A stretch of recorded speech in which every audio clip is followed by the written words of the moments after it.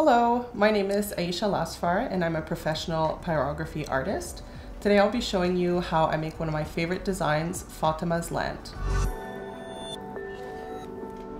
Like with any craft, you need to think about safety first. So I'm going to be using a heat-proof glove.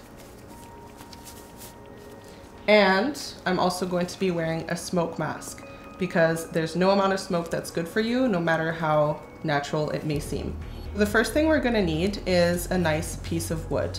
In my case, I love using live edge wood, which means it still has its natural bark, but at the same time it is already really smooth and sanded, so I can get straight to work. I will sit down with a pencil and an eraser and a ruler and just sketch out the main idea onto the wood directly. All right, I think I'm happy with my sketch, so now it's time to start burning. My burning tool comes with different pens, which have different tips to achieve different textures. And it's plugged into a base here where I have my temperature control.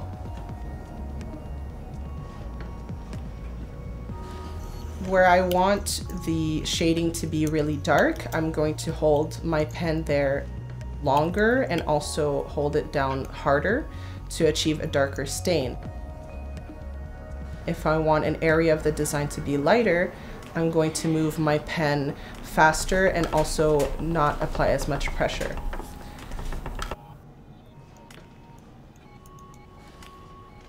I have a butane torch, which I will sometimes use to get a more even darkened area on my piece.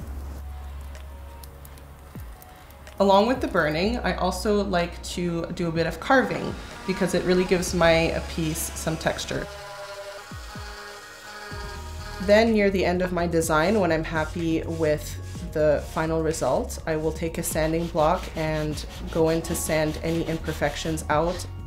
At the very end, I like to add some extra outlines and textures to really make the design pop out of the wood.